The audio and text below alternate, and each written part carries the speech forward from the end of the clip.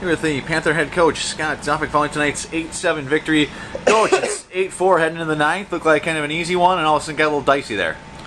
That seems to be our mantra this year. 8-4, 4-run leads. They haven't been too comfortable, but getting to that point, I thought our hitters just did a great job today of moving the ball around the field. We got some big hits, kept pressure on them, kept tacking some runs on that. Solberg had about an 8 or 9 pitch at bat there and got a sac fly in the 7th or 8th to give us that 4-run lead. That was huge. And then at the end of the game there, Henneke really makes just a phenomenal play to save the ball game for us. Absolutely. Speaking of Henneke, first inning, how much confidence does that give you heading out 2-0 before you even take the field? Yeah, it's been it's great we did that against Iowa the other day too. Just come out and score some runs early and get the momentum in our dugout. And then Eric did a pretty good job of putting up.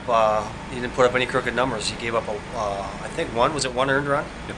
One earned run. We had a pass ball concentration play that cost us a run, and then kind of held on for dear life there. Yeah, so you kept tacking on, built that big lead. You only get 5 innings out of Eric, but it was a decent outing. Yeah. And then just kind of hold your breath and get that first victory in the series. Yeah, we've got to get to a point where we don't hold our breath, where we feel comfortable and confident in that situation, and that's what good teams do. And it's not that we don't have the pitchers to do it or the defense to do it. It's that belief system that we have to we got to keep chipping at.